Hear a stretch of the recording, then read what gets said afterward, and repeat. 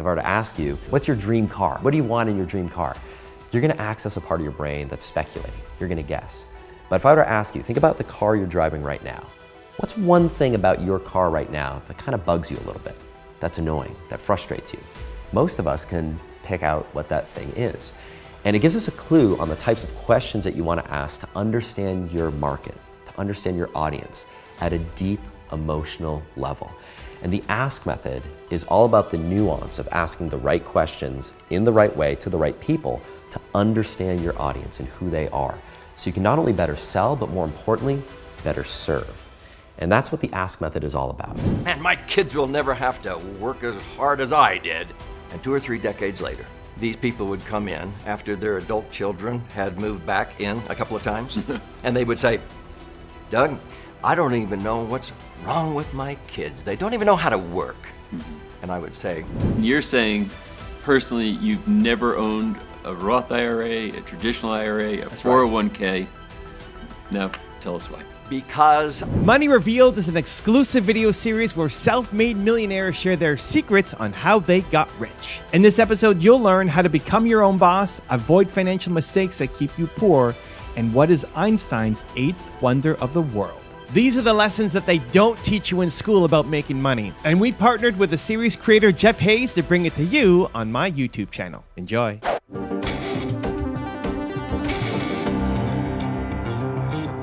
Ryan Levesque is a legend in the internet marketing world. He's the best-selling author of the book Ask, and this book revolutionized how digital marketers approach their businesses.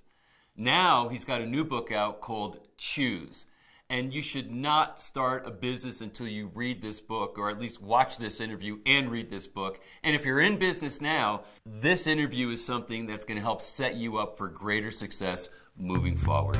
Enjoy this interview with Ryan Levesque. Ryan, thanks so much for being here. It's good to be here with you today. Tell me a little bit about who you are and what you do. So we have a company where we teach entrepreneurs how to launch and grow their business. And it's based on my own personal experience launching businesses in 23 different markets. So we have a best-selling book that's called Ask, a book that's called Choose that helps you identify what market you should go into and how to start the right business for you. Perfect. So tell me, were you born an entrepreneur or how'd you come to this? I definitely was not born an entrepreneur. In fact, I tell people I'm one of the most risk-averse entrepreneurs that you're ever going to meet. After college, I grew up, my dad worked for the government. He worked nights, he was a shipping clerk. My mom was cutting hair in the basement of our house, so I grew up very blue collar. I was the first person in my family to go to college. I was fortunate enough to get into an Ivy League school and I studied neuroscience. So my parents thought I was going to go on to become a doctor, which is like the safest path that you could follow. I decided to go into finance instead. After college, I worked on Wall Street for the investment bank Goldman Sachs, and then I eventually made my way to China. And I started working for the financial services company, AIG. And I was opening up offices for AIG across China. And I was living out of hotels, I was on an airplane every single week, and I was burnt out. I was in my mid-20s and I had what I call a quarter-life crisis. I said, there has to be a better way. My wife and I were married, but we had this bi-country marriage. She was in grad school in Hong Kong. I was based out of Shanghai. We'd see each other once or twice a month. And I said, I want to do something different. And it led me to this path of building a business so I could live life on my own terms. I told people, I said, listen, I don't want to live my life in a box, traveling in a box, to work in a box. I want to be able to build something that gives me freedom, gives me the ability to make an impact, and someday leave a legacy. So I'm assuming it was smooth sailing once you made that decision, right? The first business that we launched ended up being a complete failure. And it's one of the lessons I teach entrepreneurs that I work with. And it's the importance of not going into a fad market. So the first business that we started was in the tiny, obscure market of teaching people how to make Scrabble tile jewelry. So my wife, at the time, this is 2007, 2008, stumbled upon a website which was brand new at the time, a website called Etsy.com. If you're not familiar, it's a site that's like eBay for handmade goods. And at the time, it was a brand new site. And she stumbled on this jewelry that was selling like crazy that involved using Scrabble tiles and origami paper. And she said, hey, honey, we can do this. We're in China. There's all the origami paper that you could want in the world. We have access to inexpensive labor. Let's manufacture this jewelry and let's import it into the United States. And I said, honey, I don't want to do that. That's going to tie us to a factory in southern China. We want a location-independent business. We want to be able to travel and live life on our own terms. So she said, okay, put it to bed. A few weeks later, she reaches out to me again, and she says, look, remember that Scrabble tile jewelry thing? And I said, I thought we closed the door on that thing. She says, no, time out. There's this woman. She's not selling the jewelry. She's teaching people how to make the jewelry. And the cool thing about Etsy is that you can look at a person's sales history. So you can see how many sales someone's making every single day. And we did the math, and she was selling this tutorial for $25, and she was making 20 to 30 sales a day. We did the math. I said, that's like $15,000 a month, and it's all profit. She's just selling this PDF. Like, we can do this. And so we bought her product. It wasn't terribly good. We said, we can build a better mousetrap. We built our own tutorial. My wife learned how to make the jewelry. We took photographs. We did the text. We started selling it. First month, we made $1,000. $2,000, $4,000, $5,000, $9,000 a month. We said, we're going to be rich. Like, this is great. This is going to do great. And it wasn't that much longer after that the worldwide Scrabble tile jewelry market crashed. It turns out the whole thing was just a fad. People stopped buying the jewelry, so everyone selling the jewelry wasn't making any money. People stopped buying tutorials on how to make the jewelry, and before we knew it, we were basically broke. I'd quit my job. My wife was in grad school. We're living in a 400 square foot apartment. We had that moment where we looked at each other and we said, now what? What do we do now? And we decided to move back to the States and start over. Mid-20s, late 20s at this point. We had 2 suitcases. We moved to Brownsville, Texas, the poorest zip code in the country, about a mile away from the Mexican border, which is where my wife grew up, where she was from, so we wanted to be close to her parents. And we started over. We started our first real business that did go on to become successful. So I know what it's like having those ramen noodle and bologna sandwich days. I know what it's like on a $50 a week food budget. I know what it's like having bars on the windows and a mattress on the floor. I know what those days are like. And I find that's one of the things that holds people back from going after it. People want to know, do you have to give up good in order to go for great? So it's obvious after hearing that story why you would write a book called Choose, but we'll get to that in a second. From the time I've known you and heard you speak, a part of your depth comes from a significant health challenge that I think also colors your perspective. Tell us about that, because I want the people who hear you to understand, like I do, that this is a deep well that we're dipping into, not a shallow well. So after we launched that Scrabble tile jewelry business and it was a failure, we moved back to the States and I launched my first real business that became successful, which was in a random obscure market, teaching people how to care for their orchids, as in the flower. And we took that business from nothing to $25,000 a month in 18 months. My wife quit the job that she was working at the time. We go all in, take that business to $500,000 a year. But I thought it was a fluke. Like, I thought it was just I was so scared that the same thing was going to happen again. So I decided to diversify into another market. To make my parents happy that I was actually using my education from college, we went into the how to improve your memory market. So we started teaching people memory techniques. So we went into that business, took that to $500,000 a year. Well, before I know it, I was going into market after market. I went to 23 different markets, which is crazy. And at that time, my first son was born. And right now, you see me on camera right now, I'm about 185 pounds, 190 pounds, in pretty good shape. But after my son was born, I started mysteriously losing weight. Again, I'm running these 23 different businesses. I'm a new dad. I'm losing all this weight, and I'm tired all the time.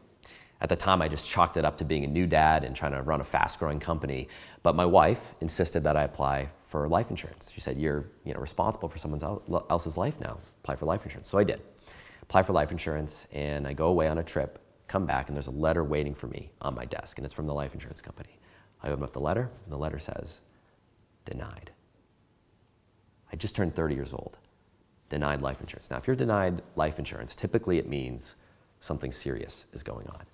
So I call up the life insurance agent, and if you apply for life insurance, you know that they do a medical exam. I didn't have the results of that exam, but the agent did. So I talked to him, and he said, I'm not a doctor, but I think you want to sit down. He proceeded to give me the numbers from my lab results, and I wrote them down. And then I tell people I made the biggest mistake of my life. I went to Google.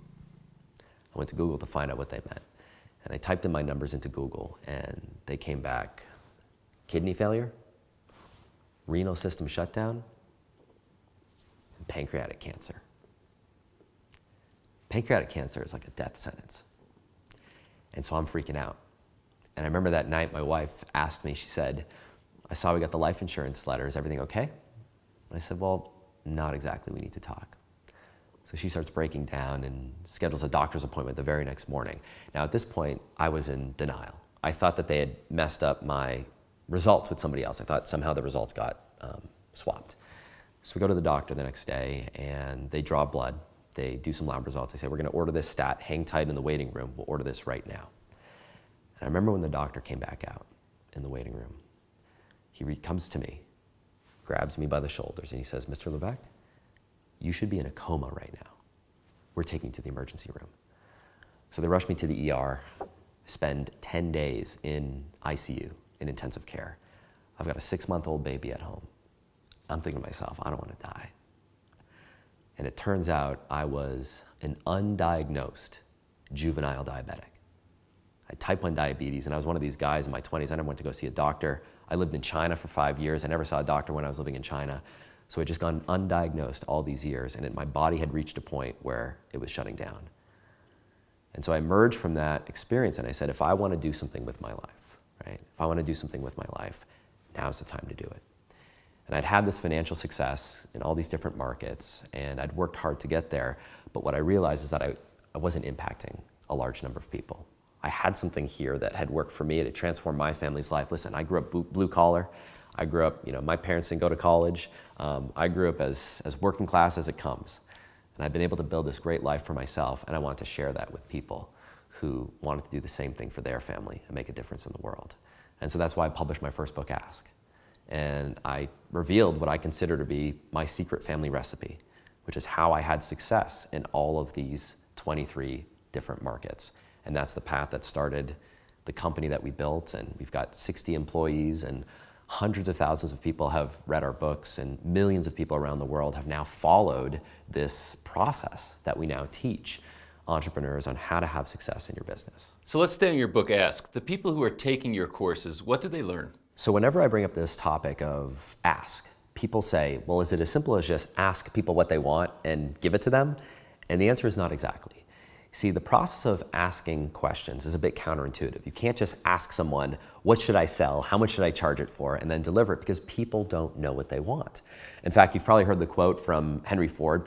He's famous for saying, if I'd asked people what they wanted, they would have told me faster horses. Steve Jobs is famous for saying, people don't know what they want until you show it to them. And the reason why those statements ring true is because they are true. People don't know what they want, but they do know a few things. They do know, for example, what they don't want. In fact, if I were to ask you, what's your dream car? What do you want in your dream car? You're going to access a part of your brain that's speculating. You're going to guess.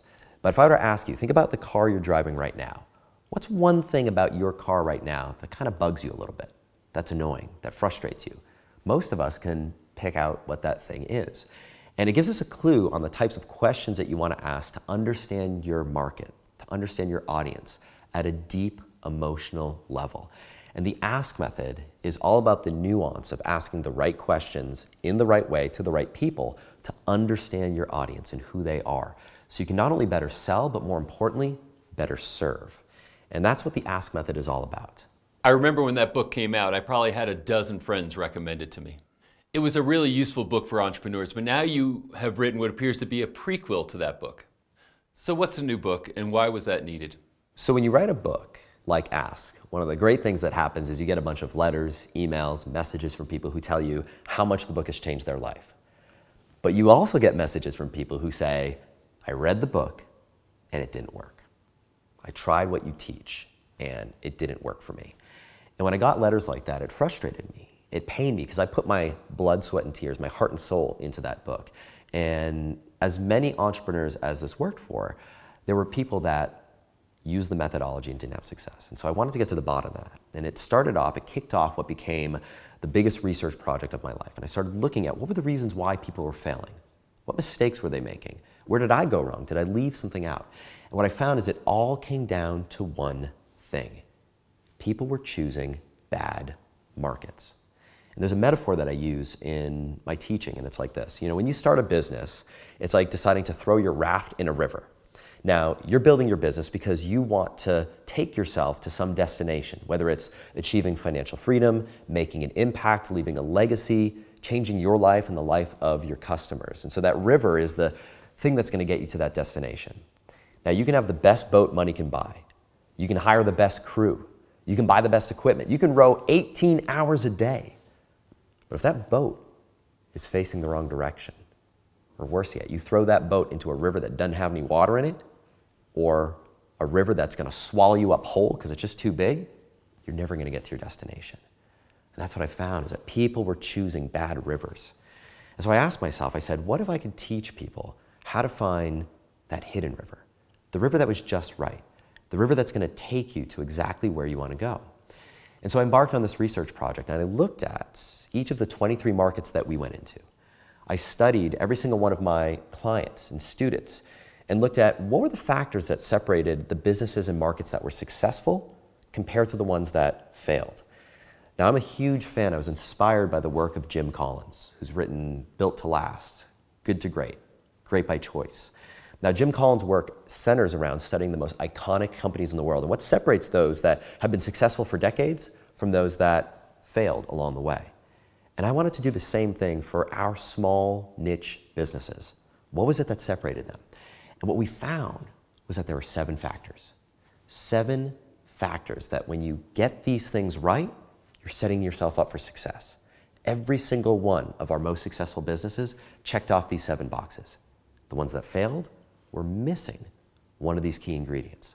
And that is the subject of this book, Choose. Okay, so obviously I have to know, what are the 7 factors? So when it comes to choosing the right market and starting the right business, there are 7 factors. And I'll talk about a few of them right now. So one of the things that we discovered is that every single one of the most successful markets have what we call the 5 market must-haves. These are 5 factors that if you want to be successful, you want to make sure your market has. And I'll go through them. The first is what we call an evergreen market. Now, an evergreen market is in contrast with a fad market. Evergreen market is a market that was relevant 10 years ago, and it's a market that'll be relevant 10 years from now. Recent examples of fad markets, in my experience, I shared the story of my Scrabble tile jewelry business. That's how I learned that lesson the first time. But a lot of people have experienced this recently. So fidget spinners is a perfect example of a fad market. It took over the world and then disappeared off a cliff. Another one that a lot of people have been affected by is the Bitcoin market. Now, there was a time recently where you could not turn a corner without everybody talking about Bitcoin and building businesses around Bitcoin, membership sites and online programs and exchanges. And you saw the price of Bitcoin skyrocket and then fall off a cliff. Now, one of the things that you can do is you can use a tool called Google Trends. Now, Google Trends is a tool that Google puts out to analyze the keyword volume of keywords. So how many people are online searching for information on Bitcoin or fidget spinners? And you can see the global trends. Is it going up? Is it cyclical? Is it going down? Or is it stable? Now, I learned the hard way what happens when you go into a fad market. They go up, but then they fall off a cliff. And so some of the markets that are evergreen markets, markets that have been here they're here to stay, are markets like orchid care, markets like leadership skills. You're looking for things that are going to be relevant, that are going to fuel your soul and fill your bank account for years and years and years to come. Not something that's going to be here today and gone tomorrow. So that's the first thing. But being in an evergreen market turns out is not enough. You also want a market that is an enthusiast market. Now, what that means is, in contrast with a problem-solution market, you want a market where people are consumers in that same space for years and years. So an example of a problem-solution market would be something like the flood removal market. Like if you have a flooded basement, you call up a company, they help you get rid of that flooding damage, and then you move on. There are no clubs, there are no Facebook groups, there are no newsletters to subscribe to stay in that world. In a problem-solution business, you constantly have to chase after a new customer. Versus an enthusiast market, you can acquire a customer once and sell to that same customer over and over again. So an example of an enthusiast market would be something like guitar. Someone learns how to play guitar, they want to be in that market for years. They're buying music, they're buying instruments, they're buying equipment. Dogs is another great market. So if you serve dog owners, you get someone who brings a puppy into their home, and then they buy all the things you know what it's like when you buy, if you've got a dog and know anybody who has a dog, you've got doggy bowls, doggy treats, doggy crates, doggy clothes, doggy Christmas ornaments. I mean, people spend crazy amounts of money on their pets. The market serving entrepreneurs is another great example. People who are entrepreneurs tend to be entrepreneurs for years and years and years. So those are examples of enthusiast markets. But it's not enough to be in an evergreen and an enthusiast market. You have to solve market must-have number 3, which is an urgent problem in the context of that evergreen and enthusiast market. What do I mean by that? Well, if you go into the doggy market, for example, you can't go into that market and expect to have a ton of success if you're going to sell something like doggy mugs, right? Nobody wakes up in the middle of the night and says, honey, we got to get this doggy mug tonight, tomorrow.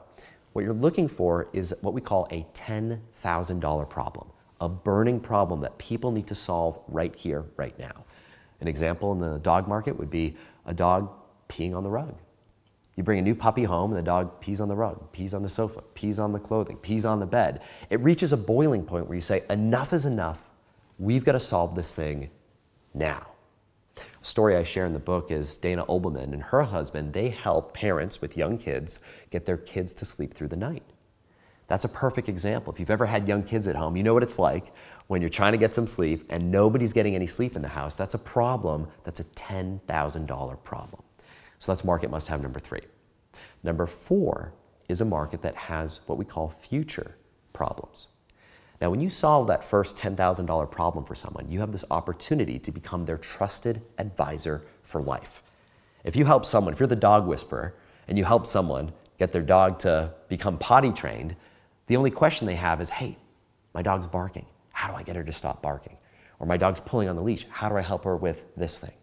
What you're looking for is a market where when you help someone become successful in that first thing that you help them with, that success leads to a new problem. So in the entrepreneurship market, we'll take that for example. Once you choose your market and decide what business to start, the next question that you might be asking is, well, how do I figure out what to sell?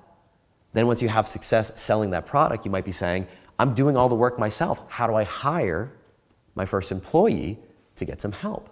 So every level of success leads to a future problem that you have the opportunity to solve. So that's number 4. Number 5 is what we call PWMs. So I first learned this phrase from the late, great Gary Halbert, who's largely regarded as one of the greatest direct response copywriters of all time. Now, PWM stands for Players with Money. You want to find a market where you have people who spend a disproportionate amount of their income in that area of their life.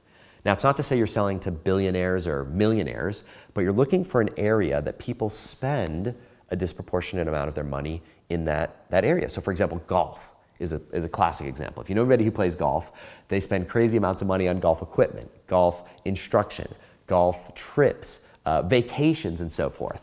Wine is another great example. People who are fans of wine will spend a ton of money in that area of their life. Dogs, another great example. If you have a dog, I mean, gosh, our little 4.5-pound Chihuahua, the amount of money we spend pound for pound on that little girl is incredible. And so you're looking for something like that. You're looking for evidence of PWMs. So evergreen market, enthusiast market, urgent problem, future problems, and PWMs. That's great. Okay, even as you're going through this, I'm thinking of some of my own businesses and thinking A+, C-. So those 5 things were just one of the 7. Tell us a couple of more. So the 5 market must-haves are one of the characteristics, and I'll give you a couple more. So one of the things that we also did when we looked at each of our businesses is we looked at the keyword volume in each of those businesses to analyze market size. And what we found was one of the most striking discoveries of my entire life. We looked at all of our successful businesses, and we found that the keyword search volume, in other words, the size of the market as measured by Google Trends, a free tool, was all within a very narrow range. And every single one of our failed businesses was either too big or too small. And so one of the things that we debated literally for months is we said, should we reveal what those keywords are? Should we reveal what our most successful markets were and what those keywords were? What we decided to do in the book was reveal it all. We decided to share exactly what those keywords were so you could take your keyword in your business and measure it against those benchmark keywords and see if your business is either too big, too small, or right inside what we call the market size sweet spot. So that's another one of the factors. So just for someone who's watching this that might not know, explain what a keyword is. So one of the things I teach is the importance of identifying what's called your bullseye keyword. Now, your bullseye keyword is a keyword that describes the thing that people would be searching for online that represents the transformation or process that you help people through in their business. I'll give you an example. One keyword would be orchid care. Orchid care represents the bullseye keyword in our orchid care business because we help people care for their orchids, as in the flower.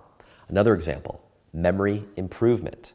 We help people improve their memory through a series of techniques and courses that we offer that are designed to train and improve your memory.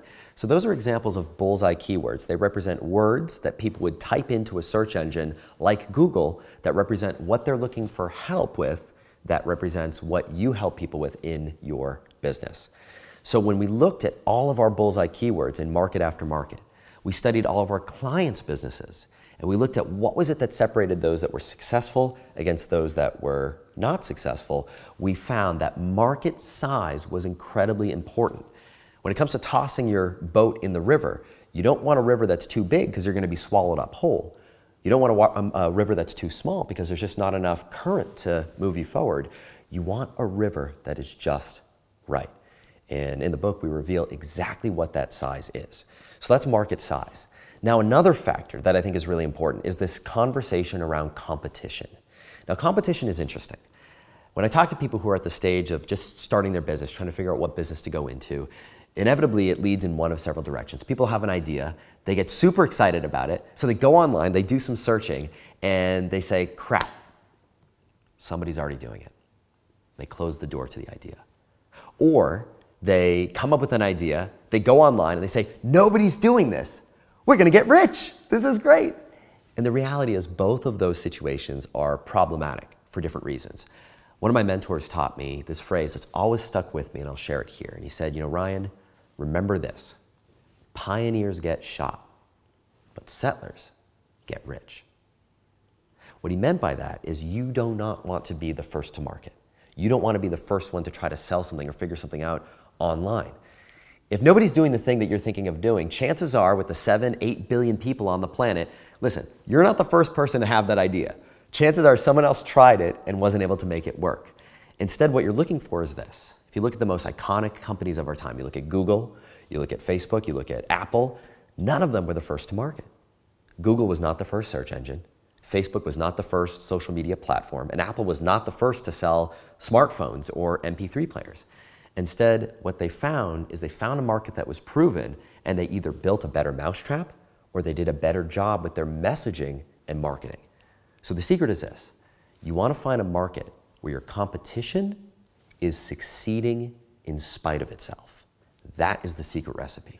So especially from your vantage point, where you have not only your own experience, good and bad, but also your clients and all the people that you've worked with, you've got a pretty good view. So how does someone choose their business as there's a pretty big market to choose from?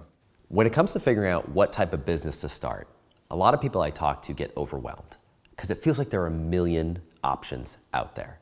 You know, do you start an e-commerce business where you're selling physical products online? Do you open up a physical storefront? Do you set up a restaurant in your local town? Do you build an agency where you're helping people with something like social media or marketing or photography? It feels like there are a million options out there.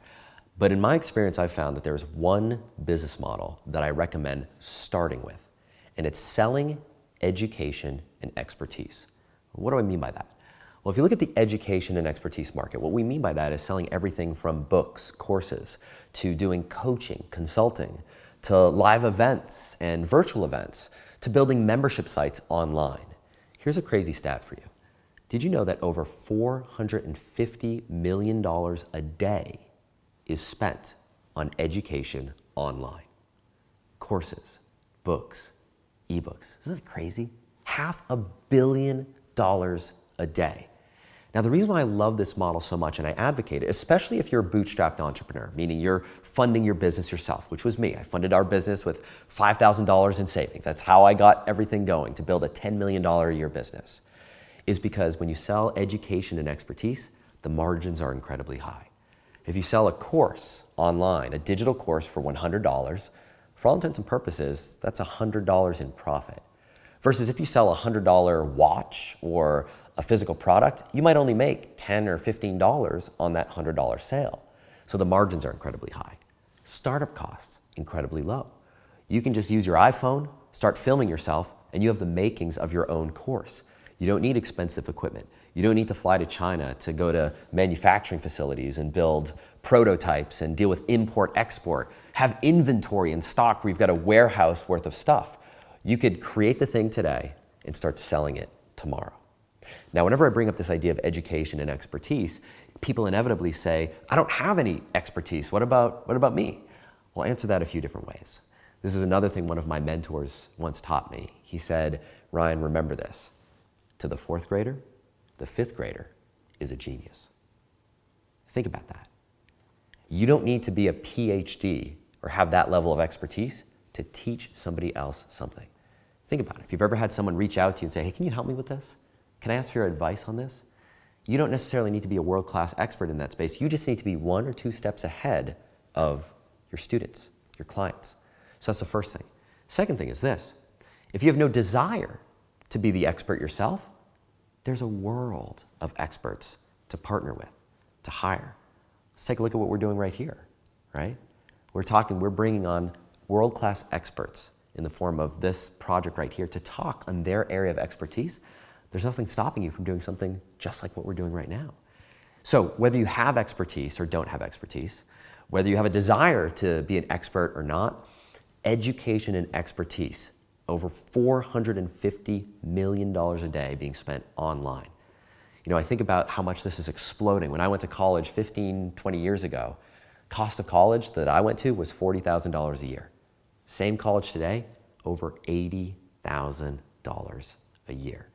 It's an exploding industry right now in all areas of the world. So I advocate that type of business above and beyond anything else. Let's go up a level. One time I was asked a question, can entrepreneurship be taught? And the answer was yes, as long as you're teaching it to an entrepreneur. Do you think everyone should do this? How's it broken down for you? So when it comes to deciding if this is the path for you or not, here are a few things that I know.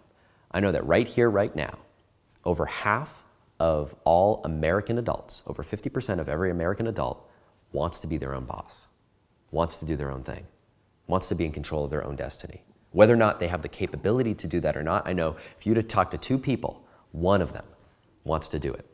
The other thing that I've learned along the way in my research and literally working with thousands of entrepreneurs and aspiring entrepreneurs, many people who are just like me, where I was a few short years ago, working in a cubicle, working in a job, having a daily commute, and wanted a better path for my life, wanted to do something more. You know, I was at that place where I felt like I had more to give. I felt like there was more to me to contribute. And I felt like that I was living in this box and I was constrained and I wanted to take a chance. I know there are a lot of people out there that are in that situation that they feel there's got to be something more than this. That's exactly where I was. And I found that when it comes to virtually all people who desire to launch their own business, there are 4 types of entrepreneurs. The first type of entrepreneur is what we call a mission-based entrepreneur. Now, mission-based entrepreneurs typically have a mission that they're drawn to. They have a wrong in the world that they want to right. They have a cause that they would die on a hill for. It might be eliminating cancer. It might be eliminating bullying, but something negative in the world that they want to fix. Now, the mission-based entrepreneur is in contrast with the passion-based entrepreneur. Now, passion-based entrepreneurs have something that they love, that they want to move the world toward, whether it's playing guitar, whether it's watercolor painting, whether it's fly fishing. They've got something that is a passion of theirs that they want to turn into a vocation. Now, we've got mission and passion-based, but we also have just opportunity-based entrepreneurs. Now, there are many people in this world that don't have that mission they die for, or that lifelong passion that they want to make into their vocation. But they're the type of person who looks around and says, how is it that nobody's solved this problem before? They're entrepreneurs in the most classic sense of the word. And the 4th type was actually my type, which is the undecided entrepreneur. There are a lot of people that know they want to be their own boss, start their own thing, but they look around and they say, I just don't know what I should do. That's the exact situation that I was in when I launched my first business. And the tip I'll share with you if you're an undecided entrepreneur is this: start with a practice business. If you think about when you first learned how to drive, most of us didn't learn how to drive in our dream car. We learned how to drive in an old beater that could get a few scratches on it, get a few dents on it. But in that journey, we learn the process. We learn the skill. And just like with starting with a practice business, you can learn the skills to get things off the ground, learn how to ask your customers what they want, learn how to create your first product, learn how to build your website and write emails, and do things like Facebook and Google and all the skills you need to acquire to build your business. And then with that, that can transform eventually into that business that is a passion of yours. When I first went into the how to teach people how to care for their orchid business, the orchid care space, I knew that wasn't my mission. I knew that wasn't my passion. It wasn't an opportunity that was tremendously powerful, but it was a practice business for me. Now, heck, that little practice business went on to make $500,000 a year, so you never know where your practice business is going to take you. Now, what's interesting about each of these 4 types, and I invite you as you're hearing me describe these to think about which one best describes you. Maybe you're a combination of more than one, but each one has a light side as well as a shadow side. So mission-based entrepreneurs, and be aware of what your shadow side might be. Mission-based entrepreneurs tend to struggle with charging money for what they do. They're so passionate about their mission. They're so passionate toward helping people that they struggle actually selling. Passion-based entrepreneurs tend to be blind to the fact that the thing that they're passionate about may not be something that has opportunity to profit from. In other words, they're fueling their soul, but they're not filling their bank account. Opportunity-based entrepreneurs struggle with finding something that can make money, but they have no love for it. It's a hollow process. It's nothing that there's drawing them to it. And so over time, they can lose passion and interest in it and wonder, why did I start this in the first place? And the undecided entrepreneur struggles with analysis paralysis, overthinking things, struggling to come up with what that thing is, and constantly staying in that space of brainstorming and talking about it and thinking about it, but never actually taking action. So it's a process that begins with self-discovery. It begins with understanding yourself, understanding who you are, so you can ultimately move forward and build a business that will serve you. I love this framework, and I love that you added the shadow side to this. It's so important. Kind of in that vein, you and I have seen people flame out. But we're here in your home, and you have a long-term marriage and kiddos that you are raising. And you seem to have figured out the balance in the equation. What advice would you have for someone who's on the entrepreneurial journey, who gets tugged in too many directions and is out of balance? For someone who's in the middle of their entrepreneurial journey, I would say a few things. Number 1, don't compare your chapter 1 to somebody else's chapter 11. I think there's an epidemic where we see success. We see people putting their front stage out there on social media. You see the absolute best of what's going on, but you don't see their backstage. You don't see the hard yards that they've walked, that they've run behind the scenes, right?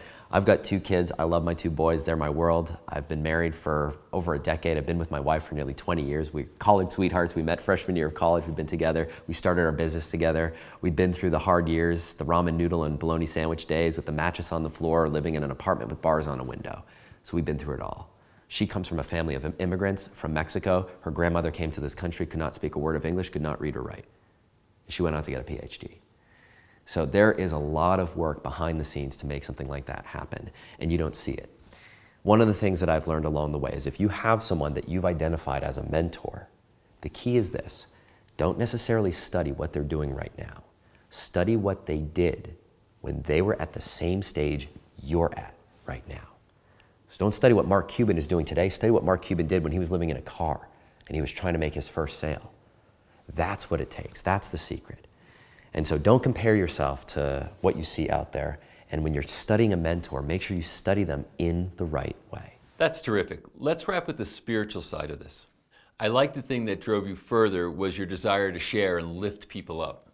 Would you speak to that as far as building an entrepreneurial income and the impact that could have? So I think for most entrepreneurs, I can certainly speak for myself, there's this interesting duality. In many ways, I'm driven by impact. But the shadow side that I'm self-aware enough to know about is that I've always had a challenge with feeling like I haven't measured up. And I talk about this in my book. I share stories growing up, how I was doing the spelling bee. When I was in 4th grade, on a whim, I decided to do the spelling bee. Competed against all the 4th graders. Then I won all the 4th graders. I competed against all the 5th graders. Beat all the 5th graders, 6th graders, 7th graders, 8th graders. I'm 9 years old. I beat everyone in my school. So I go to states. 9 years old, competing against teenagers. I spell perspicacity. I spell cerulean. 3rd round comes up. My word, sandal. I messed it up. Screwed up on sandal. I tell this story in this book where I played soccer. That was my sport growing up, playing soccer. Captain of my high school soccer team. I get recruited to be in this ODP, Olympic Development League. I play this, I make 3 rounds of cuts, make this Olympic Development League. Squeak onto the team. First game, I sit the bench. Second game, I sit the bench. Third game, I sit the bench. 18 games, I don't play a minute. So I've constantly struggled with this feeling of succeeding at one level and not succeeding at the next level and not measuring up.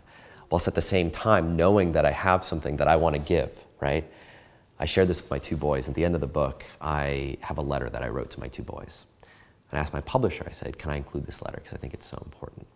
And in this letter, it's advice that I want to leave to my boys. And I say, listen, entrepreneurship is not about measuring up. Entrepreneurship is all about one thing. It's about momentum. It's about progress, not perfection. It's about enjoying the ride.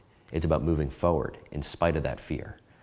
My parents taught me one thing that has stuck with me more than anything else. They didn't go to college, they didn't have successful businesses, but they taught me one thing. They said, all you need in this world is 2 ingredients, courage and grit. Courage is about doing the things that scare the crap out of you in spite of that fear. And grit is picking yourself off the ground when you skin your knees, because you are going to skin those knees. So in this letter to my boys, I share some advice, and 2 things that I share with them is this. Leave it all on the field, but more importantly, live and love fully. And what that means is give it everything you've got. Leave it all on the field, but even more important than that, if you're focused on the future, if you're focused on that next milestone, making $1 million, having your first $1 million day, those days, they come and go. In a moment, they give you satisfaction. But if you want to do this for the long term, it's about momentum. Leave it on the field.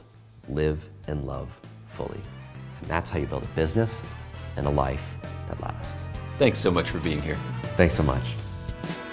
I'm sure you got a ton of value out of this interview with Ryan Levesque, but there's more.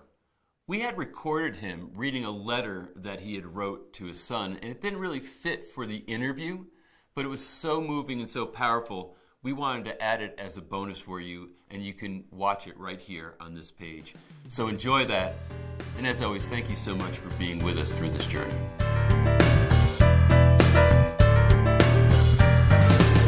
Next up, we have my interview with New York Times bestselling author Doug Andrew. Doug Andrew is a financial advisor to the rich and famous, and my interview with him took me by surprise. Why? I had spoken to many financial advisors over my years as an entrepreneur, and the advice that he gave was pretty much 180 degrees opposite of what I heard in the past. But as he gave the advice, as he was talking about his strategies, it became apparent that he was 100% right, and I had gotten bad advice before. So I want you to lean in and listen to what Doug Andrew has to say. He gives this advice to very wealthy and famous people, and now he's about to give it to you. Doug, I'm really looking forward to this conversation. A lot of ground I want to cover, so I hope you're ready. I am. All right, good. Thank you. Good. There's so many things you know about in the realm of financial strategy, and I think it's going to touch a lot of areas that we delved into in this particular series. So let's just start with you first, though. How did you get into the type of work that you're doing? Wow. Way back, about 50 years ago, my intention was actually to become an estate planning attorney. And as a means to that end, when I was at Brigham Young University, I got my insurance license and my Series 1 securities license to sell mutual funds and stocks and bonds and so forth. They don't even offer that license anymore. It was the granddaddy of them all. And so part-time, I went out and began to meet with clients, prospecting door to door and what have you. Even though it was tough, it ended up being something I fell in love with. In fact, I made 30 grand part-time my first year as I was a student, and I was in my junior year.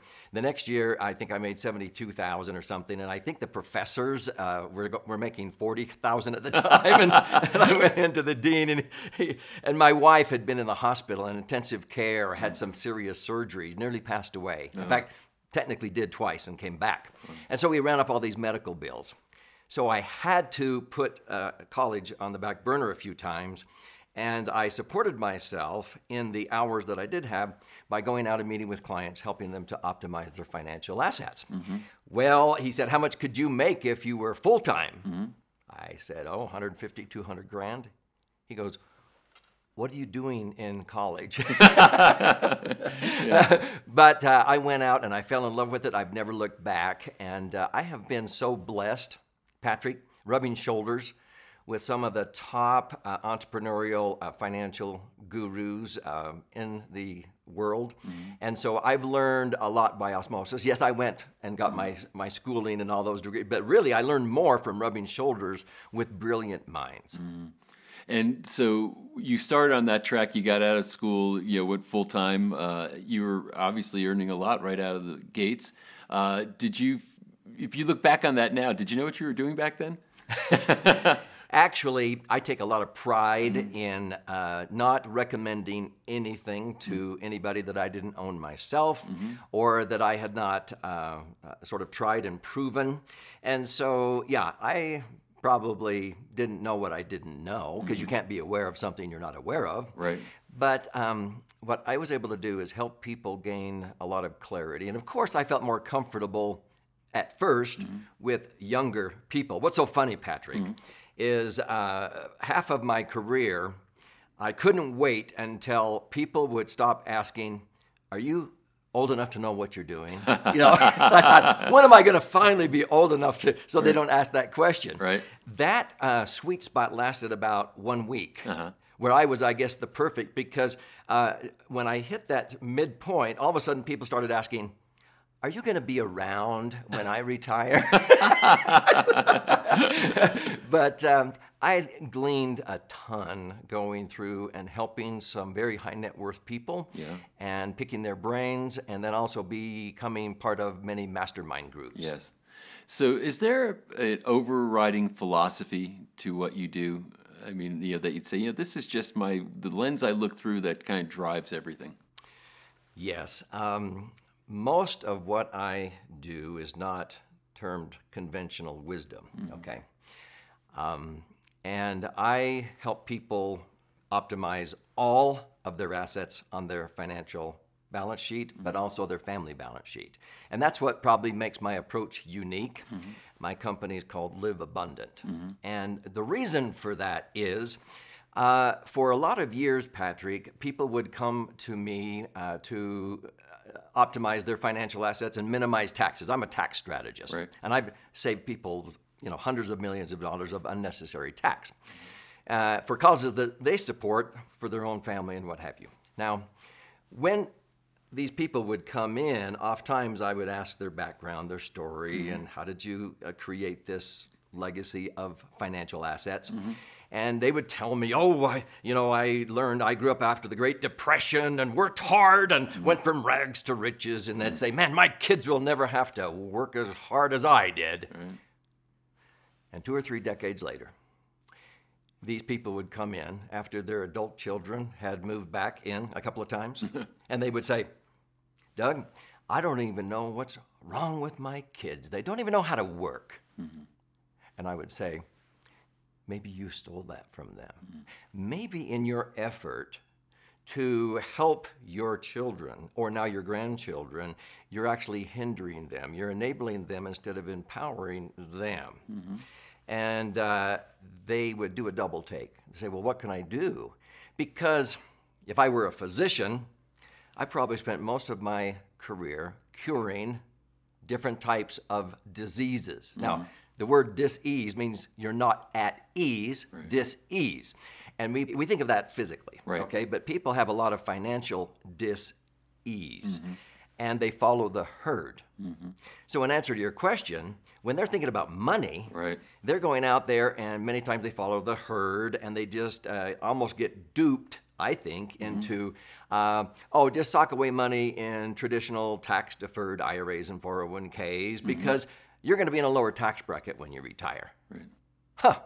That has not been true or axiomatic for over 25 years. Do you know, Patrick, it took the financial services industry until just 3 years ago to finally admit that's been the wrong advice? Wow. Now, let me ask you a question. Do you know what a fiduciary is? Okay. A fiduciary is supposed to look out for their client's best interest ahead of their own, okay? Right. And what bothers me sometimes is a fiduciary will hear the client say, yes, I'm doing very well, and I'm socking away all this money, and I've got $1 million or $5 million bucks, but now I'm going to retire. I'm not in a lower bracket. I thought that was the premise. Right. They're in as higher tax bracket as they've ever been in. And so they go, was that good advice? Were you looking out for my best interest? Why didn't we do something different? So what I would help a lot of people do is cure the tax disease or that corner they painted themselves into to get their money out with the least tax consequence and convert it at least up to 60% of their retirement resources to vehicles that are tax-free, that are immune from the dangers of taxes, inflation, and market volatility. Yeah.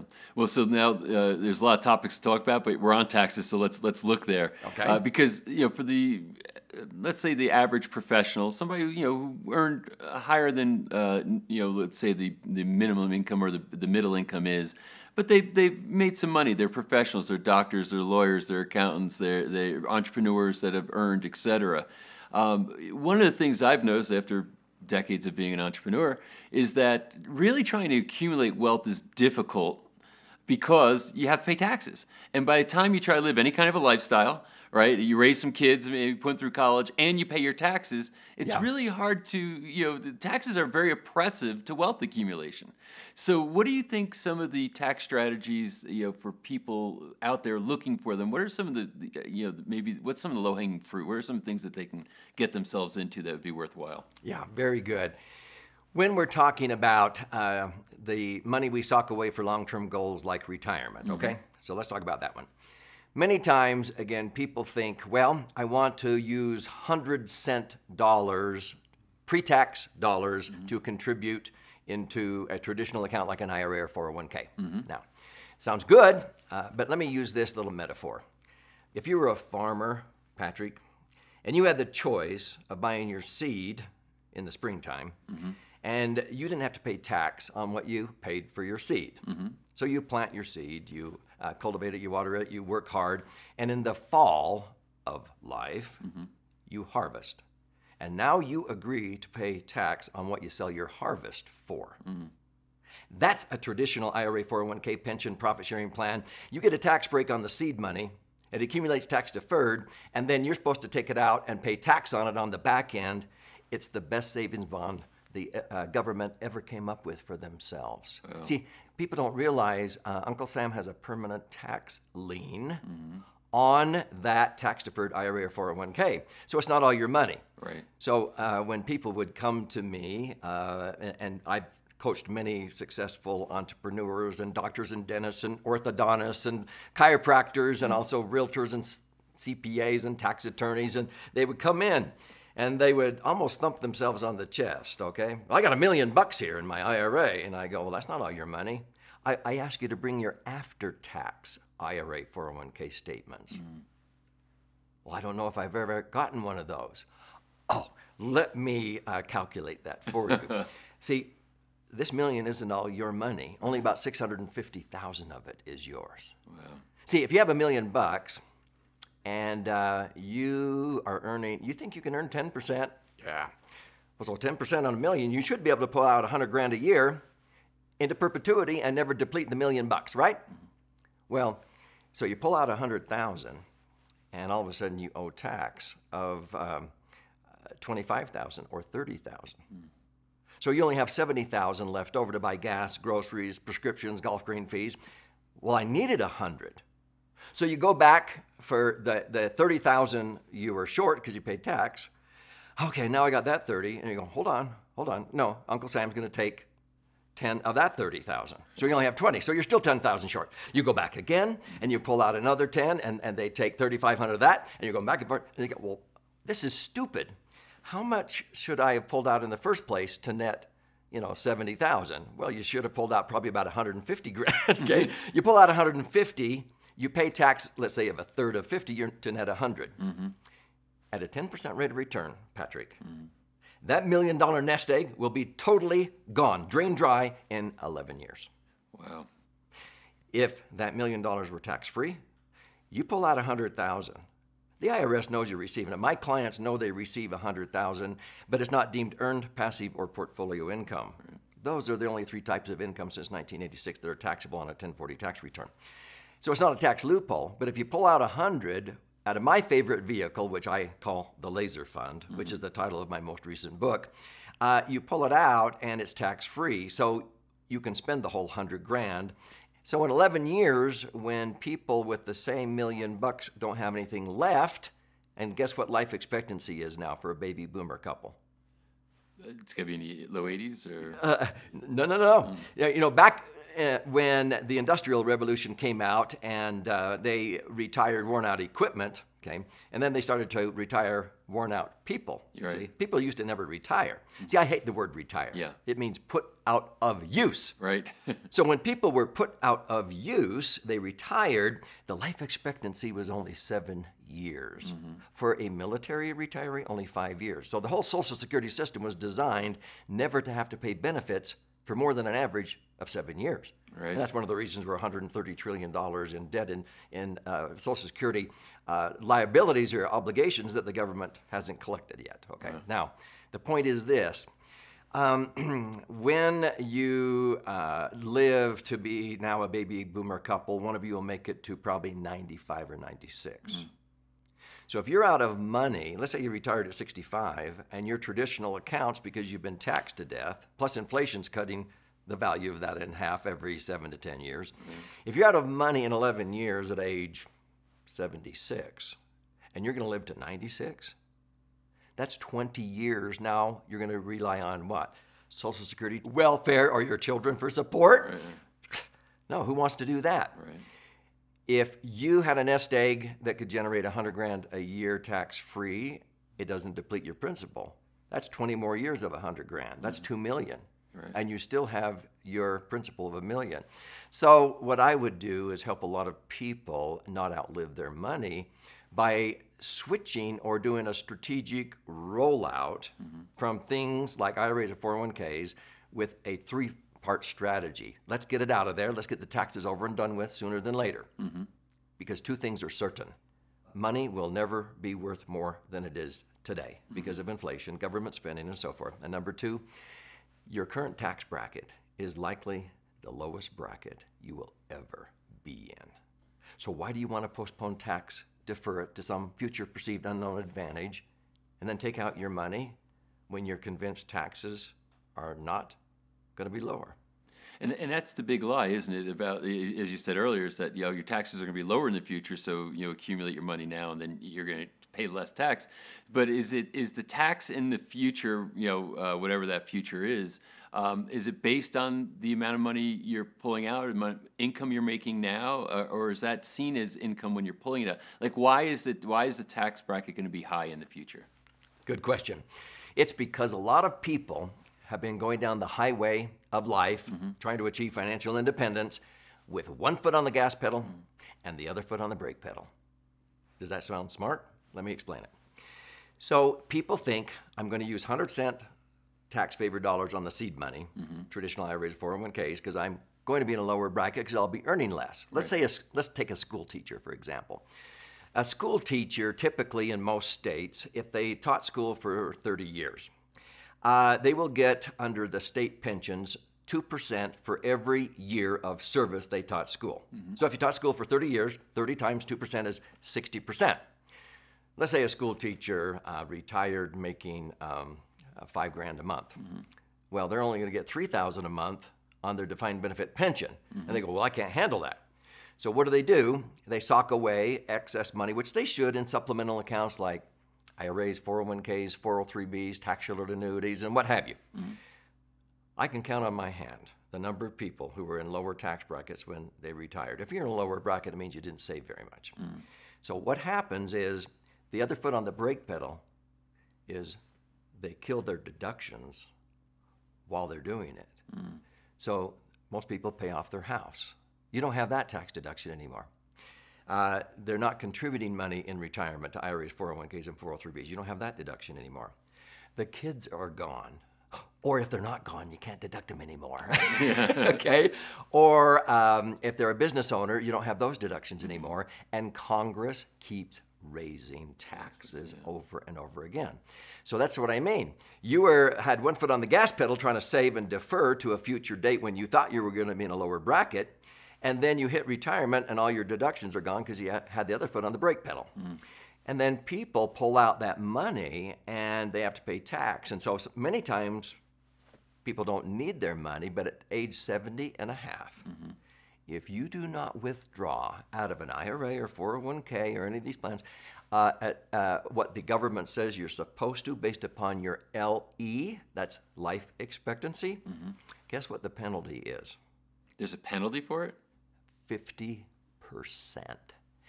So if you're supposed to pull out, let's say 50 grand starting at age 70 and a half, and it goes up each year, okay, 50 grand, and you don't, the penalty is $25,000, 50% of what you should have pulled out, plus you pay full tax on the whole 50. Wow. See, the government wants that money out and taxed before you die so they can tax you again when you do die, because it's the best savings bond they ever came up with for themselves. Wow. And so I would switch that philosophy. So in 1997, under the Taxpayer Relief Act, there was a senator by the name of Harry Roth, okay? And at the time, the government was hard up for money because the government loves to start cashing in and getting their piece of that action. Right. See, if you and I were a business partnership, and I come to you and I say, Patrick, okay, this is the deal. We're going to go into a partnership together. Now, you're going to do all the work, and you're going to build this business, and I own a third, okay? I'm a third partner in this thing. And here's the deal. If you sell out or try to get out of this partnership prematurely, I'm going to get my third and penalize you 10% on top of that. See, an IRA or 401k, you're penalized 10% if you touch it before age 59 and a half. Right. But down the road, when you begin to liquidate the business, I get a third of it. But if you don't sell it by the time I want you to, then I'm going to penalize you 50%. And by the way, I reserve the right to change the percentage if I feel like I'm more hard up than you. I can change my percentage to more than a third, up to 40%, and force you to pay me more. Is that a good partnership? First of all, I had no idea that they could change it on you, meaning that you could have planned for decades and then they can just change it and there goes your plan. They can change, well, government changes tax rates all the time. Right. They can change the percentage they want. They can change when they have you access and so forth. Wow. And people go, I would never go into a partnership like that. Wow. And if they haven't got it yet, I go, I just described an IRA or 401k to you. And that particular partner also has a gun. Yeah. Pointed at you. That's right. You have to go into that partnership if you want to do that, Yeah, so let's go back to this 1997. Right. The government, when they're hard up for money, they come up with all these ideas. Now, this was a step in the right direction, but they didn't do it for us. Right. They did it for them. Right. Harry Roth says, well, let's tap into people's IRAs or 401ks sooner than when they retire. People are getting smart. Most people would rather just pay tax on the seed money, accumulate it tax-free, and then harvest the money tax-free. Right. And we'll name it after me, a Roth. And we'll get a windfall of revenue. See, these are revenuers. And we'll get a whole bunch of revenue because people will convert from regular IRAs or 401ks to Roths because they'll realize they're not going to be in a lower tax bracket. Right. Now, that may be smart. And so a Roth has two advantages. You actually pay tax on the seed, which I think is better. Right. And it accumulates tax-free. And when you retire, you take it out tax-free. Okay. And so it triggered a lot of tax revenue for the government, and that's why they did it. And then later on, they needed more, and so they came up with a Roth 401k. Now, Patrick, I've never owned an IRA or 401k or a Roth. I never will. I want to make this real. So here you are a financial strategist. You give advice to very wealthy people, and you're saying personally you've never owned a Roth IRA, a traditional IRA, a 401k. Now tell us why. Because a lot of times what I own, which I call the laser fund, is called by CPAs and tax attorneys the rich man's Roth. And I snicker because you don't have to be rich to own one of these, but the rich can't own an IRA or 401k. They make too much money. Right. See, and so a Roth or a traditional, if you make too much money, you can't participate. They restrict how much you can contribute or a percent of your income. You can't touch it till age 59 and a half. You must start taking it out by age 70 and a half or it's a 50% penalty. All these strings are attached. Right. I don't like those. And so I have my own private rich man's Roth, so to speak. That's not what it's really called in the Internal Revenue Code. But there's no restriction on what I can put into my accounts. If I have a banner year, I could throw in 200, 300, 400 grand, because I have a lot of clients that do have windfalls, or they sell property or business or real estate or what have you.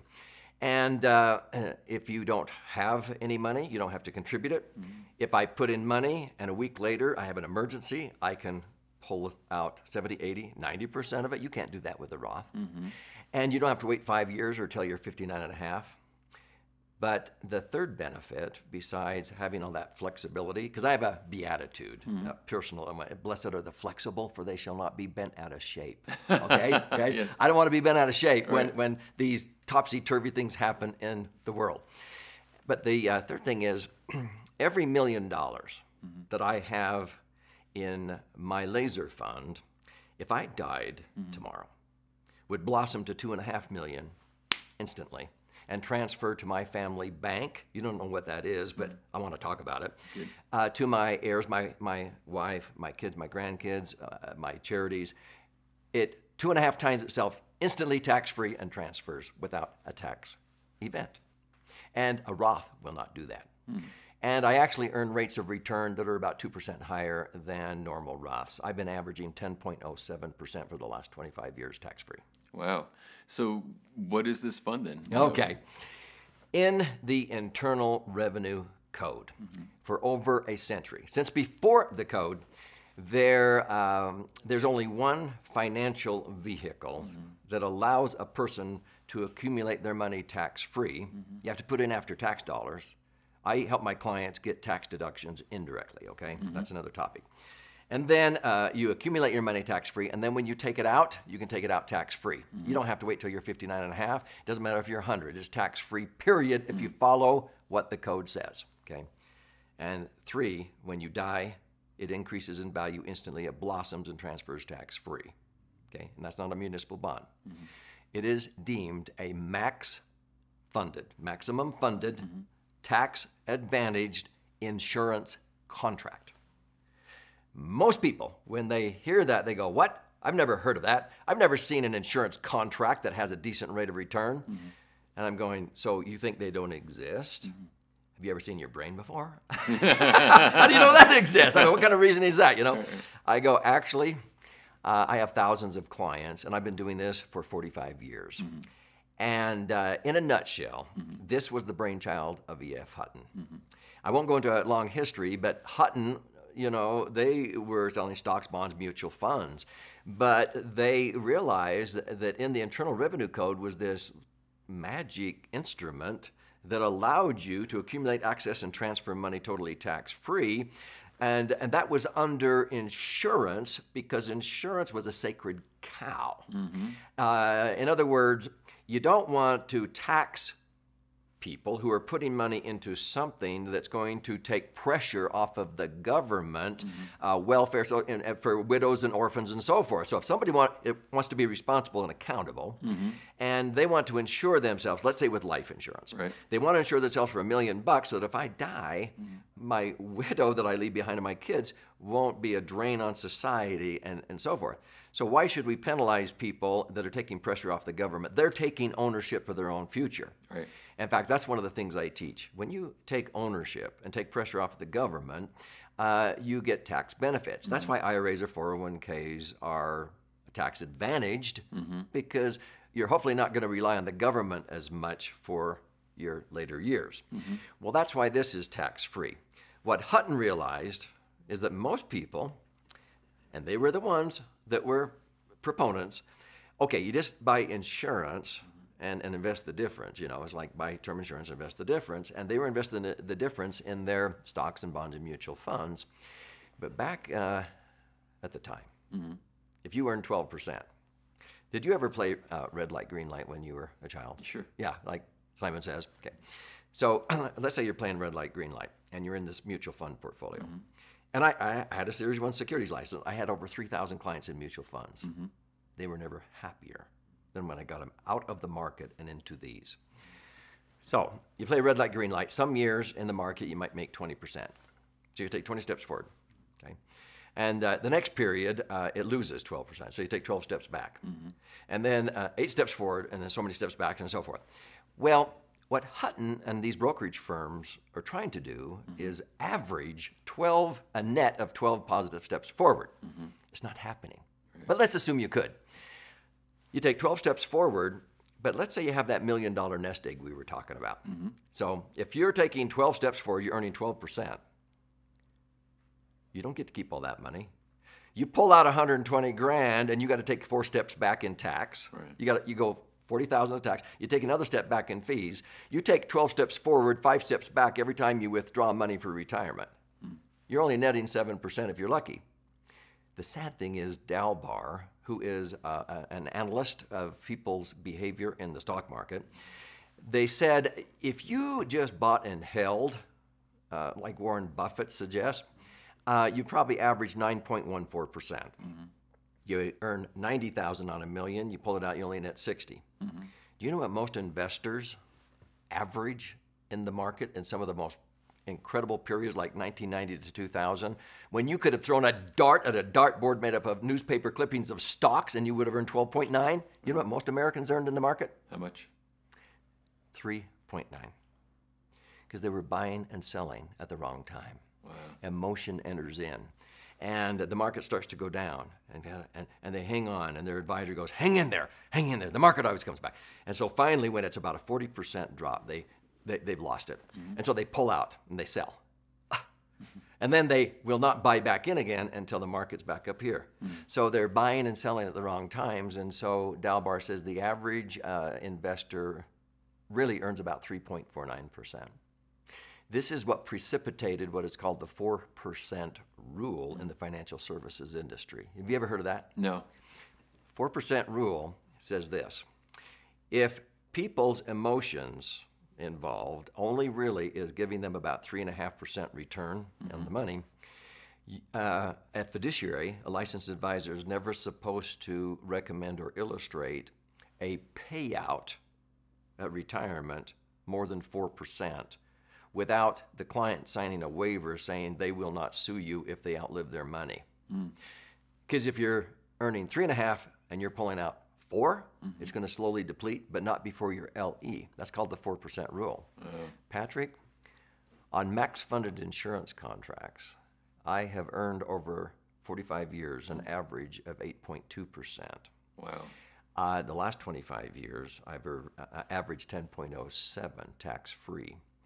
Now, there's a cost, but it's not taxes. If I earn 10, I net 9.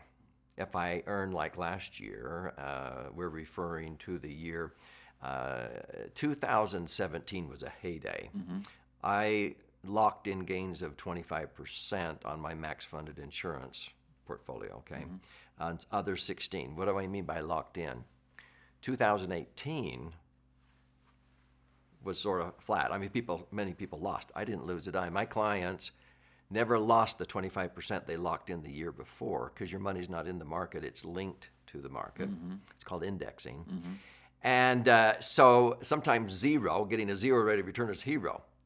So let me give you the worst decade since the Great Depression. 2000 to 2010. Let's even go to 2012. Here's why. Let's say you had $1 million nest egg in the year 2000, okay? And you're thinking I can retire and take out maybe $75,000 a year, even though you only net $50,000 in a 33% bracket. What happened in 2001? 9/11. Now, from 2001 to 2003, people saw that nest egg they had taken their entire lifetime to accumulate drop from $1 million down to 600,000. They felt like they had lost their future. They had to put off retirement 7 years. It took 4 more years to make back that loss to $1 million to break even again in the year 2007. Then, in one single year, 2008, they lost 40% again for the second time in a decade. It took until 2012 to come back to break even to $1 million. We call it the lost decade. People that had max funded insurance contracts, my clients, they were almost cheering. Not because of the terrorist attacks at all. No, not because of that, but because when the market went down in 2008, they were going, go, go, go, because they weren't losing. And you'll start making money again much faster after it bottoms out, because you'll start making money again here instead of losing. So you don't lose when the market goes down and you start making money again. What's the trade-off? A cap. The cap last year was 25%. If the market does more than 25, you only get up to 25. Or another one might be 16 or 12. So you have a cap on the most that you can earn, but you have a floor you will never lose. I mean, Patrick, I have not put a nickel in a slot machine in Vegas for 35 years. Well, let me ask you a question. If you walked into some casino and they said, Patrick, welcome. We're going to give you some chips here, and here's the deal. We have a special little guest table over here. We want you to have fun. So every day, as you play, you can keep up to 100% of all the money you make, up to a cap of 15% per day. Okay. But we do guarantee this, that if you lose, that you will walk out of this casino every day with what you walked in with. I'm not a gambler. I'd probably play in that one. I would show up every day. Yeah, well, that's not gambling. It's not gambling. Yeah. See, that's what I do for my clients. That's called indexing. Indexing is not a product. It's a strategy. And just to be clear, so there's such a thing as an upside with no downside. Yeah. Well, the downside is you might not earn anything, but you won't lose. But that's not, as I say, it and so the upside is capped, but the downside means there's a floor. But a cap at 25% is like no cap at all. Yeah. And not all of them. I have a diversified portfolio. Some have caps of 12, some 16, some 25. And that's where I have earned many, many years up to the cap. Other years I haven't, but the average has been 10.07. The cost of the insurance that the IRS says has to be there, or it won't be tax-free under the code, usually uses about 1%. But actually, this is strange. The older you get, the cheaper it becomes. That seems counterintuitive. Yep. Yep. Do you want me to explain why? It's because you're paying it along the way? Yeah, because when E.F. Hutton came up with this idea, they realized that the multi-trillion-dollar insurance industry is not only the backbone of America, but the world, okay? In fact, one of the companies where I put my money, I'm very picky. There's over 2,000 legal reserve insurance companies in the United States. Legal reserve, these are the ones that through the Great Depression came through with flying colors when 40% of banks never opened their doors again. Some real estate dropped 80%. These insurance companies back in the Depression maybe continue to pay 2 or 3%. But, 2008, people don't know how serious of shape we were in this country. And so when the mortgage meltdown happened and all this, the federal government asked the 5 major banks in America to disclose where they had their Tier 1 assets for liquidity and safety. Guess where they had 30 to 40% of their Tier 1 assets. This is money you have to have liquid on hand, safe in the event of a run on the bank. BOLI, BOLI, bank-owned life insurance contracts. What? On who? Doesn't matter. They own insurance on their president, their board of directors, their stockholders. It's the owner of the insurance contract that gets all the tax-free accumulation and tax-free access. Now, if there's insurance, you want to put it on somebody close to you. So, my clients would put it on themselves or their spouse or their children. I have several of these. My wife does. I own them on my children, my children own them on me, which will knock the socks off of any IRA or 401k. Okay, I tell my kids or my wife, try to look down and look sad at my funeral, because you're going to be loaded. That's more of a death. No, it's not about the death benefit, even though the death benefit is tax-free. It's because of the inside accumulation. So simply, Hutton said, instead of trying to get this much insurance, let's say, for the least amount of premium that pays off when you die, let's use this also, or even more so, as a living benefit. Let's take the least amount of insurance the IRS will let you get away with and put in the most money, and it turns into a cash cow. And so basically you're overfunding the insurance policy. You're way overfunding. People say, why would you do that? Because the insurance company then receives your money, and it's way more money than they need for your chance of dying. That's called the mortality cost. Right. And so you have all this cash in there in their general account portfolio. And it's just sitting there. And so what happens is when the insurance company goes out and puts your money to work, they are earning rates of return on AAA and AA bonds and mortgages on shopping malls and skyscrapers where they only loan about 50 or 60% loan to value.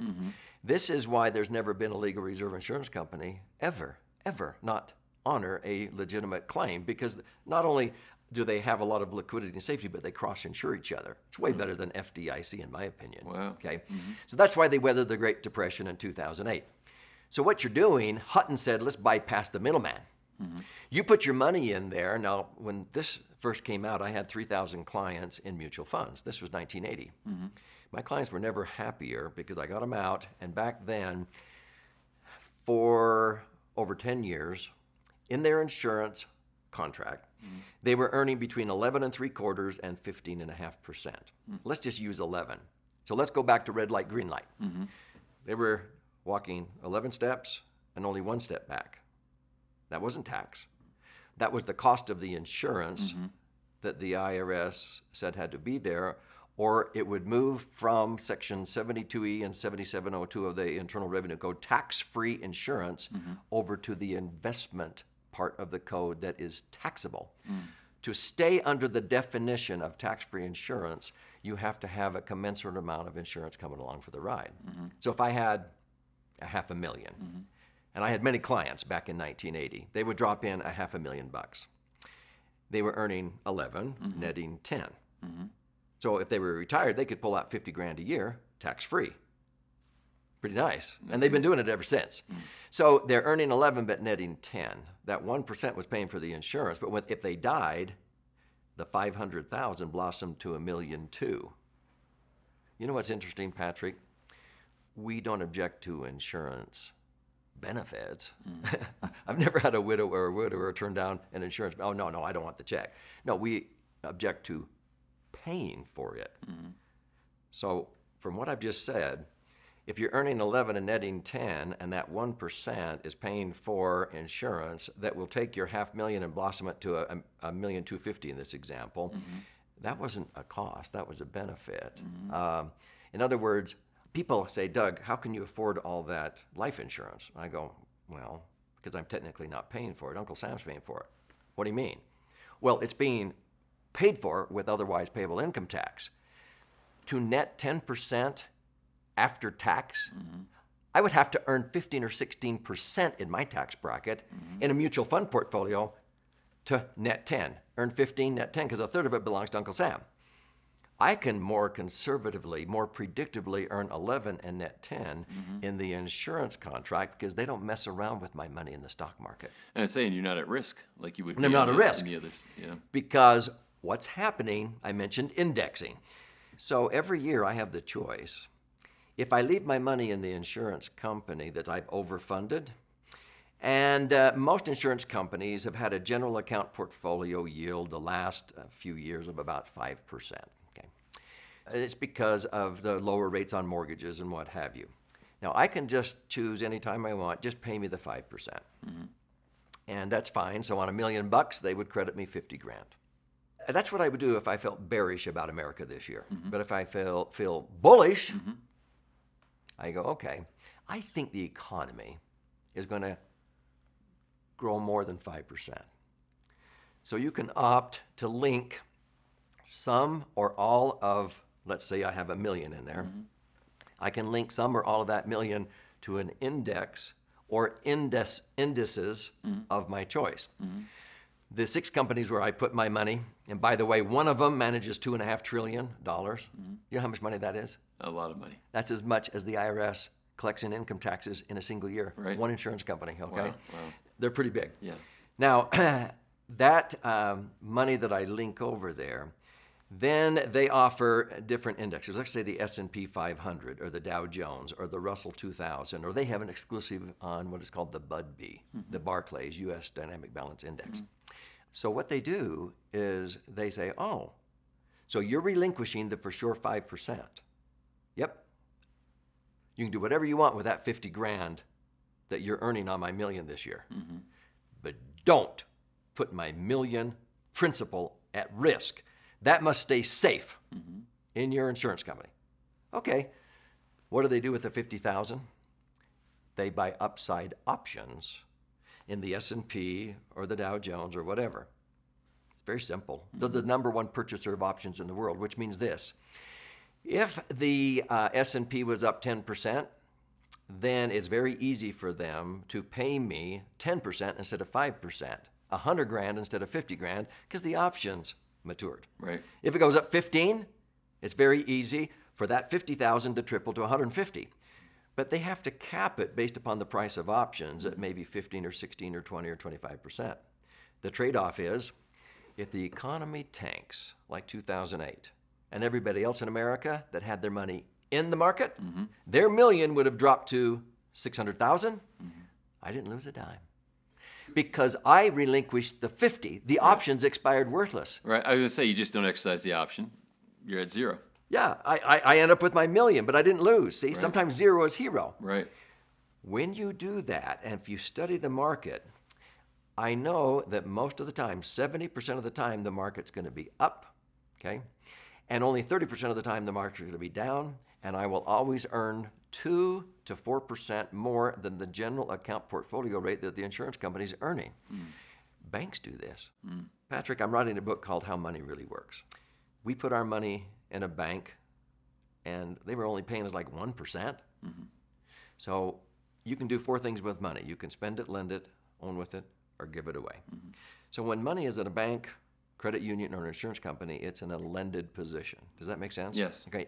Why are they borrowing our money and paying us interest? Are they just a benevolent institution? No. What are they doing with our money? They're borrowing our money $1 million and paying us 10 grand. Now in 2008, they disclosed right off the bat, they're taking 30 to 40% of their tier 1 assets and they're turning around with that money, and guess where they're putting it? Right where I just told you. Right. In the insurance company. Because the insurance companies are usually rated AAA. The ones I put my money in. A lot of banks are only rated BBB. So they borrow our money at 1%, put it into an institution ranked 6 notches higher in safety, and they're earning 5%. How much more is 5 than 1? 4. No, it's 500%. How so? Would you hire an employee for $10,000 that made you an extra $50,000? Sure. That's called a 500% return on employment cost if you're a business owner. Would you buy a widget machine for 10 grand if that widget machine made you an extra 50 grand? Of course. It's 500%, not 4%. Wow. You get it? Yes. And they're doing it on OPM, other people's money. All I tell my clients is you can bypass the middleman. You can take your money, increase the liquidity and the safety and the rate of return, and you can be earning 10 tax-free. So this is then the real business of the banks, is what you're saying. You know, not making money on mortgages and some loans or what other things they might do, which is part of their, but really their biggest business is what you're describing. Patrick, the banks could do far better if they did not loan 1 dime to the public. But they can't get away with doing that, or people would stop bringing money to deposit it into the bank. But the bank can more predictably and safely borrow our money and put it into these types of instruments, but it's also the velocity of money. So I often ask my audiences, why in the world would a bank or credit union who can borrow our money at 1% and they can turn around and earn 5 times that, tax-free, ever want to loan you or me $1 million to go buy a home or something like that? And people go, well, because they have to? No, there's no regulation that says they have to. I mean, if we didn't give them the money, maybe we would stop doing that, Right. but that's not the reason. So if I go to a bank and I borrow $1 million to go build a house, what am I going to do with the $1 million? I'm going to give it to the general contractor. Right. What's the general contractor going to do? Take his piece, pay his subs, and the suppliers. What are all of them now going to do? Loan that $1 million back to the bank again. It goes right back into the banks. The banks get it back in a week or so at 1% or less if it's a checking account. They get it back again, and they loan it back out again at 500%. The average bank will loan out and receive back, okay? They'll do that 17 times. They'll turn over the same money 17 times a year, only 12 times a year in a recession. Shucky darn. So see, they can afford to take risks that if I lose my job and they have to foreclose, they don't want to foreclose on my house, but they've calculated that in there. But if they can borrow OPM, other people's money at 1% and loan it back out again at 5%, 5 times, 17 times a year on the same money, that's called the velocity of money. Wow. So this really starts to sound like a racket. It's called the banking industry, but it's not new. This is the parable of the talents in Matthew 25 in the New Testament. This has been around for millennia. Wow. So you illustrated so well as far as the analogies that you weave into it, so that it's something tangible to us lay people, that go out and work every day and not see this this sort of look behind the curtain. Yeah. So so when you start to look at, okay, so we got banks, we got the government, and we see how literally, I don't know that I'm going to say it's totally malevolent, but it seems like it's rigged against producers, right?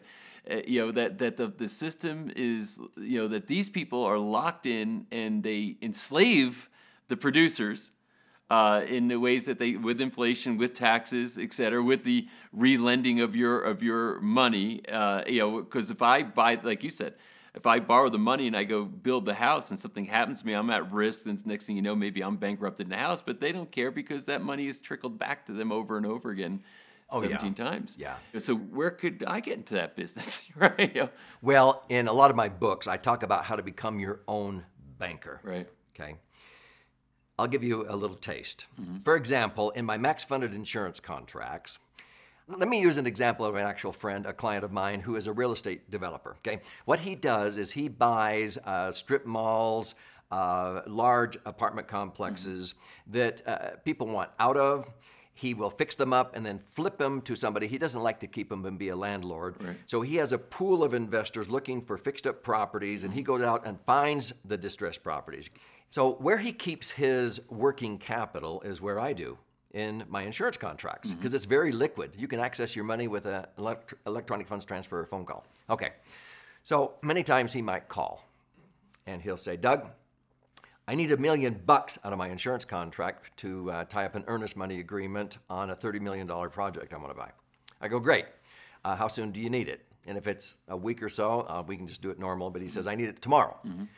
In the insurance contract, he can get that electronically. We can overnight it or whatever. Now, he says, send me the form. It's 1 page. He puts his name. He puts his account number or policy number at the top. He's going to sign it on the bottom. He doesn't have to have his signature notarized unless it's going to a different bank account or address than on record. And the one sentence, the one question that he must answer is, do you want to withdraw $1 million out of your insurance contract, or would you like to borrow $1 million? Guess which box he checks? Borrow. That's right. Yeah. Here's why. If he withdrew the million that is, and he's been averaging about 10% like me. So if he withdrew it to do this and he didn't pay it back for a year, he would relinquish $100,000 of interest, 10 grand on that million. Right. He doesn't have to do that. So he keeps the full principal balance for his rate of return, and yet still has access to capital to be able to do his. Yeah, in other words, project. Let's say you went to a bank to borrow money and they said, well, you have a savings, a CD here.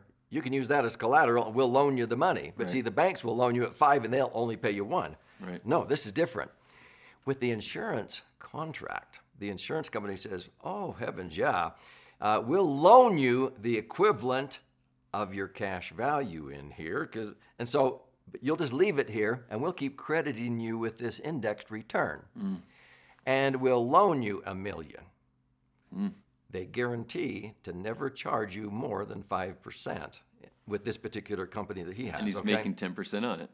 How much more is 10 than 5? Well, 5 times, well, 500% No, that's more. 100% more. Oh, that's right. Okay, so you're doubling it. Yeah, 5% So more. But he's pulling it out. He doesn't have to write out a check to pay the interest. The insurance company charges 50 grand at the end of the year, and they credited him 100. He made a net of 50 grand. He made a net of 5% tax-free on his money while he was using it on top of what he was doing. So is this the best kept secret in the financial world? Oh, yeah. I mean, you know, is Well, that what you were asking, how can the little guy do it? Right. Last year, he borrowed at 5% and earned 25% on the money that he borrowed because he didn't actually withdraw it. So he was earning 25, it only cost him 5. So he netted 20% tax-free on his money while he was buying real estate. So it's literal when you say be your own bank. You get to be in the business yourself of banking your own money rather than using these banks, which are just, You pillaging. can do this to buy cars or anything or businesses. This is where I have my working capital for my business. And so, yeah, a lot of people don't know what they don't know, and this is why I write the books, and sometimes it goes over people's heads, and even financial advisors don't get it. Most people, when they came to me, it was through the financial dimension, is what I call it. But Patrick, it's not just about the money. So when I would sit down with people and I would tell them what I did, okay, I help people optimize assets. But when we say the word assets, what kinds of things do most people think of first? Money. Yeah. Real estate, stocks, bonds, real estate mutual funds, and those are just things. Those are just material possessions. So they're the financial assets. But then I would ask them, what are the most important assets that you value, that you cherish, that you possess on this earth? Family, health, values.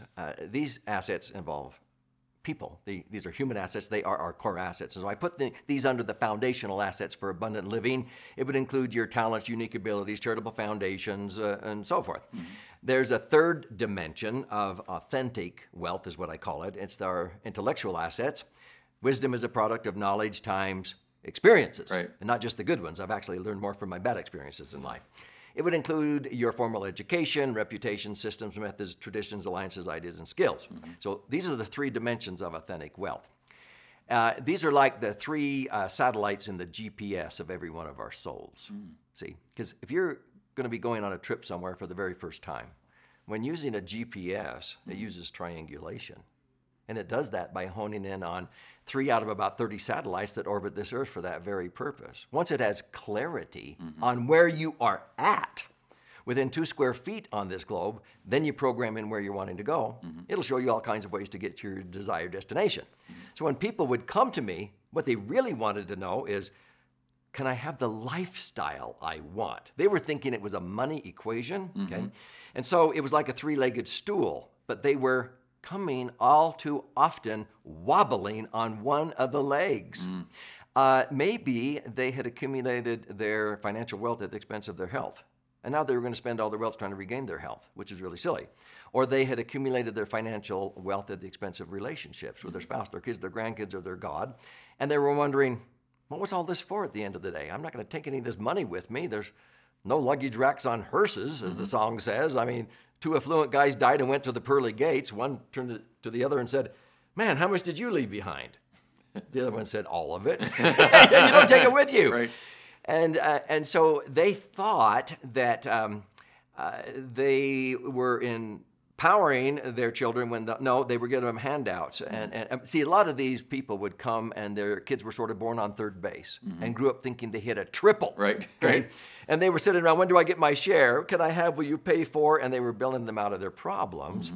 And they went to an attorney and they would have a trust. And I would say, well, let's look at your trust. And let me guess, this is probably what it went like. You went in and about 15 minutes, there was small talk. And then the attorney said, okay, now you want to be fair, don't you? And they go, yeah. You want to divide this up equally, don't you? And as soon as the attorney gets you nodding, he goes, hot diggity dog, I got another one. And he takes your kids' names, plugs it into this boilerplate document, and it's going to be divided up equally among your kids when you pass away, sometimes requiring to kill the goose laying the golden egg, the business or the apartments or the assets when it's not a good time to sell. And then it gets dumped in their laps, and it ruins half of the kids in this country. Oh, when do I get my share?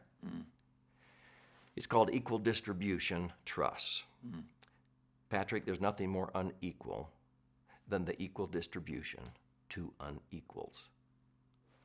Yeah. Now, people hear that, and they go, huh? I'm going, okay, our Creator, whatever your belief is of a higher power, does not give equal distribution of blessings, of health, let's say, to all of us, regardless of how some of us may choose to abuse our body.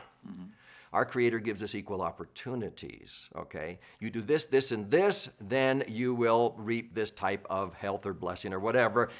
He just doesn't hand out blessings to all of us regardless of how we do things. So why do you want your trust to do that?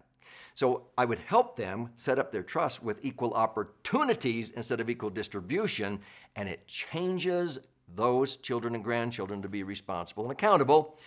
And then they would come in and they would learn, because my two sons, okay, Emran and Aaron, I didn't give them anything. I didn't pay for their college. My wife and I did not pay for our kids' college education. We gave them equal opportunities, but not equal distribution. Because when I was a kid, and I went to Brigham Young University. I worked at Kentucky Fried Chicken 30 hours a week. My wife worked at a bookstore. I got scholarships and grants and loans, but we actually had better study habits than a lot of our friends whose parents were just shelling it out.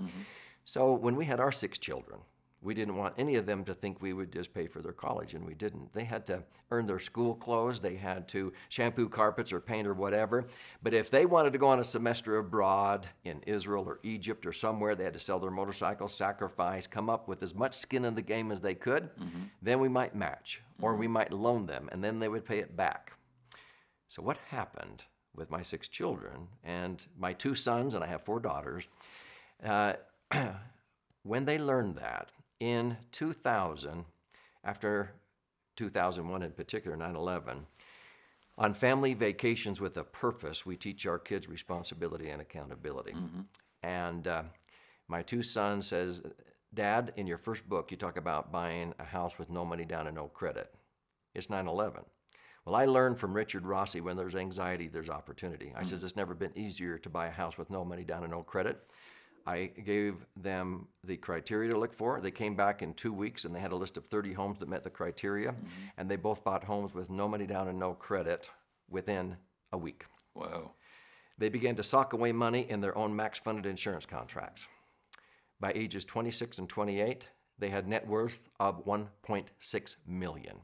I never gave them a dime. They came in and worked for nothing as like indentured servants the first 2 years, editing my books and so forth. They didn't get a paycheck. Now, when Time Warner, my publisher, learned that they had net worth of $1.6 million at age 26 and 28, they told me to put the book I was working on at the moment on the back burner, and they said, we want your sons to write a book, Millionaire by 30. How to have your money earning more than you do by age 32. You know why?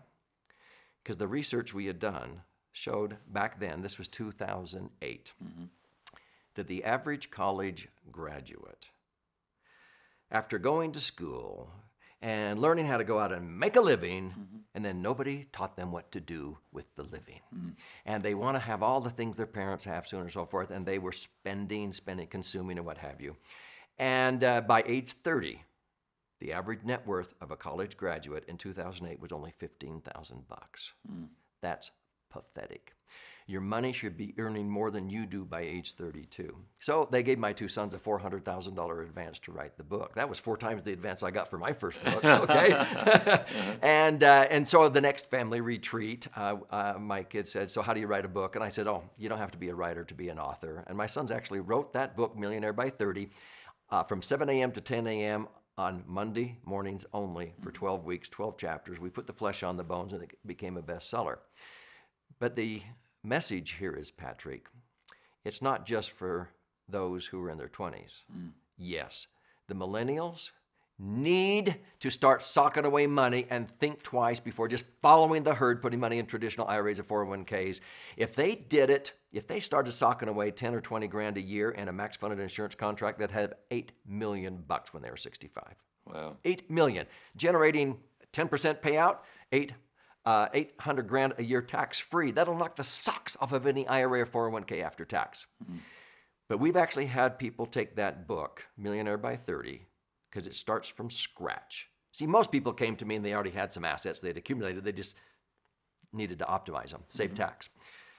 I've had people in their 50s and 60s read Millionaire by 30 because they had to start all over again. They just filed bankruptcy. They went through a divorce, started all over. And in 10 years, they had $1 million. Wow. And so it's really understanding how money works. And the three marvels or miracles, compound interest, tax-free accumulation, not tax-deferred, Right. and safe, positive leverage. The ability to own and control assets with very little or none of your money tied up or at risk in those assets. Would you believe that CPAs and tax attorneys fail a 3-question exam about compound interest when I give it to them? That would be disturbing. Let me tell you one thing I do. Okay. Imagine I've got an 8.5 by 11 sheet of 26-pound copy paper. Okay, that's normal copy paper. And I hand it to you, Patrick, and I say, fold it in half. Now fold it in half one more time. Now you fold it in half twice.